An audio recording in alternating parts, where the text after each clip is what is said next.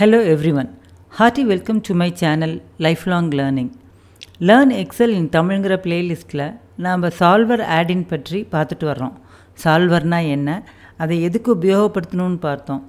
Solver use பண்ணி transportation problem எப்படி solve பண்ணுறதுன்னு பார்த்துருக்கோம். இந்த வீடியோக்கள் பற்றின டீட்டெயில்ஸு டிஸ்கிரிப்ஷனில் போட்டிருக்கேன், அதையும் கட்டாயம் பாருங்கள். சால்வருங்கிறது எக்ஸலில் இருக்கிற ஒரு ஆட்-இன், தேவையான போது நம்ம இன்ஸ்டால் பண்ணிக்கலாம். இந்த டூலை யூஸ் பண்ணி சில ஆப்ரேஷன் ரிசர்ச் ப்ராப்ளம்ஸை சால்வ் பண்ணலாம். என்ன மாதிரி ப்ராப்ளம்ஸ்னால் ஆப்டிமைசேஷன் ப்ராப்ளம்ஸ், லைக் செலவை குறைக்கணும், இல்லைனா ப்ராஃபிட் அதிகமாக்கணும், டைமை குறைக்கணும், அப்படிங்கிற மாதிரி ப்ராப்ளத்துக்கு ஆப்டிமல் சொல்யூஷன்ஸ் கண்டுபிடிக்கிறதுக்காக நம்ம சால்வர் யூஸ் பண்ணிக்கலாம். அசைன்மெண்ட் ப்ராப்ளம்ங்கிறது ஒரு particular type of transportation problem.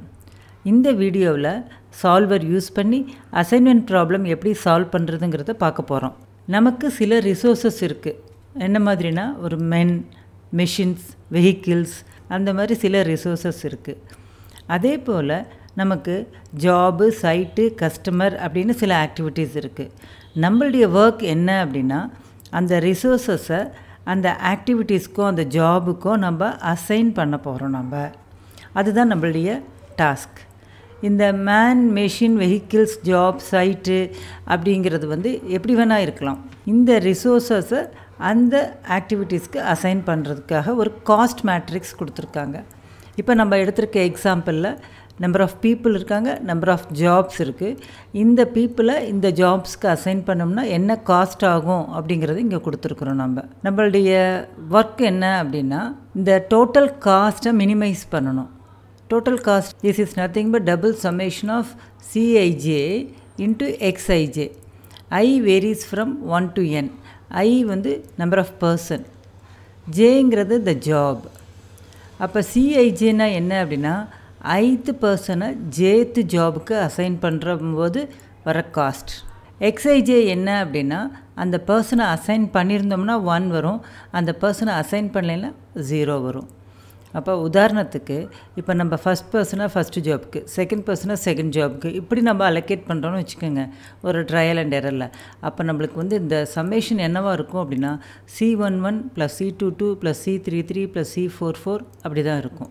Assign பண்ணியிருந்தோம்னா Xij will be equal to 1, assign பண்ணலைன்னா it will be 0. அப்போ அந்த கரஸ்பாண்டிங்Cijவை மட்டும் நம்ம சம் பண்ணிக்க போகிறோம். இது காஸ்ட் அப்படிங்கிறதுனால we want to minimize the cost. There are two constraints. என்ன கன்ஸ்ட்ரெயின்ஸு? ஒவ்வொரு ஜாபுக்கும் நம்ம ஒவ்வொரு ஆளை தான் அலோகேட் பண்ணணும். அதாவது ஒரு ஜாபுக்கு 2 ஆளை அலோகேட் பண்ணக்கூடாது. ஒரு person will be allocated to only 1 job. ஒரு பர்சனுக்கு நம்ம 2 ஜாப் கொடுக்க முடியாது. இதுதான் கன்ஸ்ட்ரெயின்ஸ். அதாவது Xij is equal to 1. The summation of I varies from 1 to n.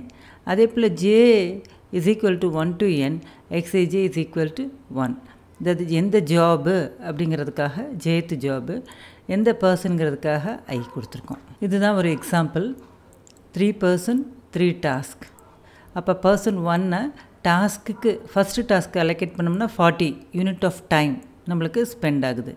அதே சேம் பர்சனை டாஸ்க் 3க்கு அலோகேட் பண்ணும்போது 80, பர்சன் 3 டாஸ்க் 3 கொடுக்கும்போது 71. இதுதான் நம்மளுக்கு கொடுத்துருக்குற டேட்டா. அடுத்த டேட்டா என்ன அப்படின்னா கன்ஸ்ட்ரைன்ஸ்க்கானது. ஒவ்வொரு பர்சனும் ஒரு ஜாபுக்கு தான் அலோகேட் பண்ண போகிறோம். நம்ம இந்த டாஸ்க்குக்கு ஒரு பர்சனை தான் அசைன் பண்ண போகிறோம். அப்போ இந்த row wise total must be equal to 1. Each row allocation பண்ணுறோம் இல்லைங்களா, அதனுடைய டோட்டல் ஈக்குவல் டு 1 1 1 தான் வரணும். அதே போல் இந்த காலத்தோட டோட்டலும் ஈக்குவல் டு 1 1 1. அப்போ இந்த இடத்துல நம்ம 1 0 போட்டுட்டு அதுக்கான கரஸ்பாண்டிங் டோட்டல் காஸ்ட் மினிமைஸ்டாக வரணும். இதுதான் நம்மளுடைய கன்ஸ்ட்ரைன்ஸ். அடுத்து பார்த்திங்கன்னா இதுதான் அலோகேட் பண்ண போகிறோம். நம்ம எங்கெங்கெல்லாம் அலோகேட் பண்ணிட்டு டோட்டல் காஸ்ட் மினிமைஸ்டாக வருதுங்கிறத பார்க்கலாம். ஒரு எக்ஸல் ஃபைல் இருக்குது. இந்த டேட்டா நம்ம இப்படி போட்டிருக்கோம். இப்படி தான் போடணுமா அப்படின்னா அப்படிலாம் இல்லை. இது நம்மளுக்கு ஈஸியாக அண்டர்ஸ்டாண்டிங்காக இப்படி போட்டிருக்குறோம். அப்போ தான் நம்மளால் இந்த டோட்டல் காஸ்ட்டுக்கான ஃபார்முலாவையும் போடுறதுக்கு ஈஸியாக இருக்கும், இந்த கன்ஸ்ட்ரெயின்ஸையும் ஸ்பெசிஃபை பண்ணுறதுக்கு ஈஸியாக இருக்கும் அப்படிங்கிறதுக்காக நம்ம பண்ணியிருக்கோம். இந்த total cost it will be the some product of this cost matrix the assignment matrix. இப்போ டோட்டல் காஸ்ட் இஸ் 0, ஏன்னா நம்மளுக்கு இந்த இடத்துல எந்த வேல்யூஸுமே இல்லை. இப்போ we want to minimize the total cost.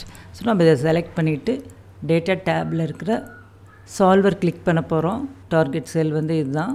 அடுத்து எந்த செல்லை சேஞ்ச் பண்ணிவிட்டு நம்ம வந்து இந்த ப்ராப்ளத்தை சால்வ் பண்ண போகிறோம் அப்படின்னா this only we are going to find out assignment matrix தான் நம்ம கண்டுபிடிக்க போகிறோம். என்னென்ன கன்ஸ்ட்ரைன்ஸு நான் சொன்ன மாதிரி ஒரு பர்சனை இந்த 3 டாஸ்கில் ஏதோ ஒன்றில் தான் அசைன் பண்ண போகிறோம். அதனால் நம்ம வந்து கன்ஸ்ட்ரைன்ஸை ஆட் பண்ண போகிறோம். இந்த 3ஐயும் சம் பண்ணியிருக்கிறோம் நம்ம இங்கே.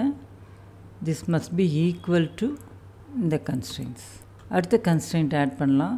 The person assigned must be equal to the demand. Okay, இப்போ ஆப்ஷன்ஸில் போயிட்டு assume linear model and assume non-negative. நம்மளுக்கு non-negative values வேண்டாம், அதனால் ஓகே கொடுத்துக்கிறோம். இந்த இடத்துல நம்ம சால்வ் கொடுக்கலாம். இப்போ பார்த்திங்கன்னா டோட்டல் காஸ்ட் வந்து 129. பர்சன் 3ஐ வந்து டாஸ்க் 1க்கு அலோகேட் பண்ணியிருக்கோம். பர்சன் 1ஐ வந்து டாஸ்க் 2க்கும், பர்சன் 2ஐ வந்து டாஸ்க் 3க்கும் அலோகேட் பண்ணியிருக்கிறோம் நம்ம. If you are satisfied with the result, give OK. இந்த செல் பார்த்திங்கன்னா the summation of these 3 cells. அதே போல் இது வந்து கரஸ்பாண்டிங் இந்த பர்சனுக்கானது. அப்போ இந்த person will be allocated to any one of the job. இப்போ இங்கே பார்த்திங்கன்னா டாஸ்க் 1 வந்து will be assigned only one person. The same formula. இந்த 3 செல்லையும் சம் பண்ணியிருக்கோம். இது வந்து இந்த 3 செல்லையும் சம் பண்ணியிருக்கிற மாதிரி எழுதியிருக்கோம் நம்ம. இந்த வீடியோவில் சால்வர் யூஸ் பண்ணி எப்படி அசைன்மெண்ட் ப்ராப்ளம் சால்வ் பண்ணுறதுங்கிறத பார்த்தோம். இந்த வீடியோ உங்களுக்கு பிடிச்சிருக்குன்னு நினைக்கிறேன். புரிஞ்சிருந்தா லைக் பண்ணுங்கள், ஷேர் பண்ணுங்கள், சப்ஸ்கிரைப் பண்ணி பெல் ஐக்கானை கிளிக் பண்ணிங்கன்னா ஃபர்தர் வீடியோஸோட நோட்டிஃபிகேஷன் உங்களை தேடி வரும். தேங்க்யூ ஃபார் வாட்சிங்.